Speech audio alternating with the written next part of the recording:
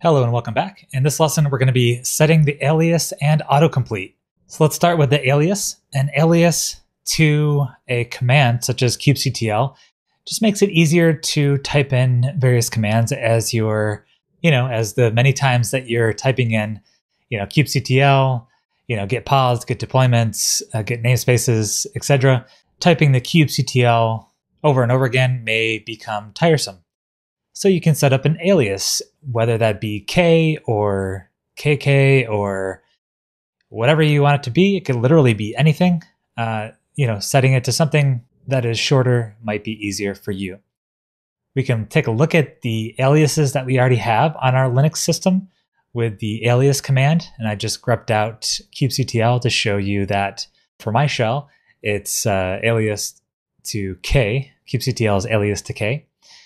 And so you can set the alias by typing in alias space K equals kubectl or kubectl or kubectl, however you want to say it.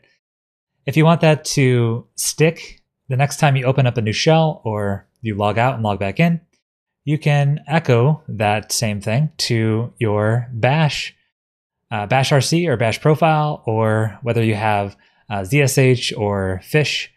Those all will work as well. For the simplicity of this lesson, and so that we can all stay on the same page, we'll be using the bash RC because we're going to Docker exec into the kind control plane. If you remember from the setting up and installing your kind cluster lessons. So again, I'm going to Docker exec it kind control plane and then get a bash shell. Right now, we can type in kubectl get nodes, or NO for short. But what if we type in K get nodes? The K command's not found. So how can we fix that? Let's go ahead and echo alias K equals kubectl to the end of our bash RC file, which is located in our home directory, bash RC. And then we can go ahead and source our bash RC.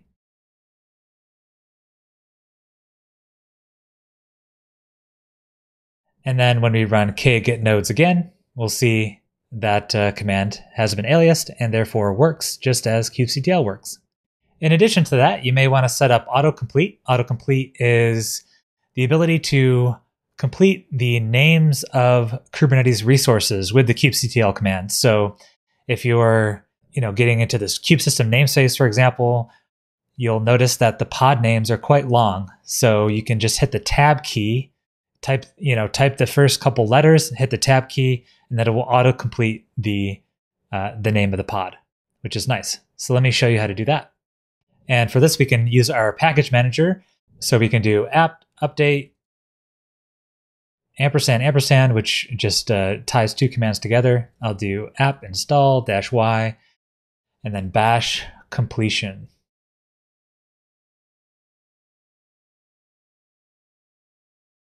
Let's clear the screen again. And this time I'm going to echo source left caret open parentheses kubectl completion bash close parentheses and close quotes. And I'm going to add that to the end of my bash RC file, which is located in .bash RC.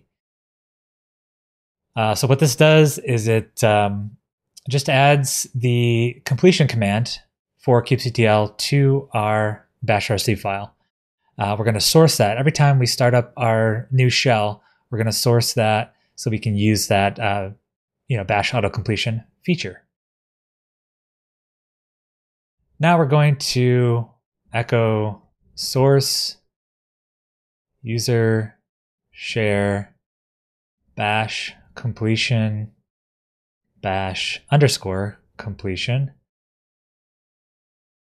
and put that at the end of our .bash RC file. And what that'll do is it'll source the bash completion script. So the bash completion script, if you list out the contents of the user share bash completion directory, you'll see that bash completion's in there. And so we want to start that script up so that we can use bash completion for future shells. And then we're going to echo complete -o default capital F, and then 2 underscores, start underscore kubectl, okay. And what this is going to do is it's going to set up completion for kubectl. So kubectl specifically. And now to use it in our current shell, we can source our bash rc file again. And now let's do a k with a namespace. -n stands for namespace, cube system, and I just hit the tab key there to tab complete cube system. And then get pods, and then let's just list all the pods, and let's do that command again and see how the pod names are quite long.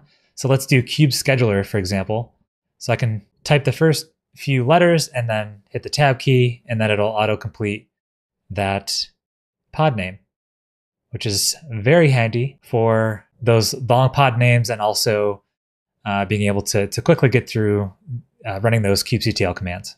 I did want to just mention that this link will be available below, but the link that you see here is a link to Kubernetes documentation, which lists out the instructions for doing the same thing for other shells and just in general enabling kubectl autocompletion. All right, that's it for this lesson. Thank you for watching, and we'll see you in the next one.